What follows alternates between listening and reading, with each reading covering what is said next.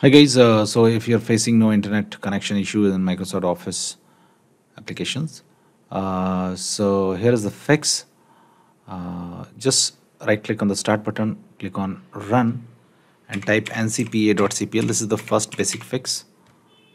Click on OK, and now whatever be with which you are connected to the internet, if it's an Ethernet, right click on the Ethernet, or if it's an Wi-Fi, right click on the Wi-Fi. In my case, I am connected via Ethernet. Just right click on it and click on disable, and then again right click on it and click on enable. Okay, and try again. Maybe disabling and re-enabling it fixes the issue. If this does not fixes the issue, let's move to the second method, and that is just search partial. Just search partial in the Windows 10 search box. Right click on it, click on run as administrator. Now once this partial window opens up, you have to run this command. I have given this command in the description of the video given below. This command disable IPv4 checksum offload in Windows 10. Just copy and paste this command in the partial window and hit enter.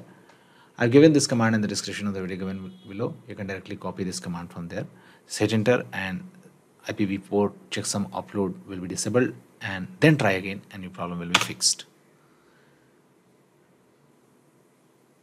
Now when you hit enter, it gets executed. Now if this also do not work, let's move to the third method. Just right click on this start button, click on run and type ncpa.cpl again, click on OK, and now right click on the Ethernet with which you are connected via internet. If you are connected via Wi-Fi, right click on the Wi-Fi, click on properties. Now double click on internet protocol version 4 TCP IPv4, and now check this. Use the following DNS server address and use any public DNS. Okay, it may be Cloudflare. In this case, it is Cloudflare. You can also use Google public DNS. Okay, 8888 and 8844. Okay, now once you have changed this to a public DNS, now click on OK. Now click on OK and now try again and your problem will be fixed. Now even if this does not fix your issue, let's move to the last method. Just search services in the Windows 10 search box. Click on services to open services. Now you have to locate the two services, network list. Okay, network list services and network location awareness. Okay, these two services. Make sure they are running. If they are running, just click on restart to restart the service.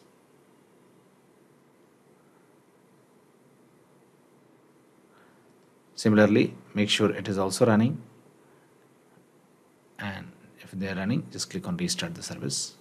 If they are not running, just right click and click on start to start them.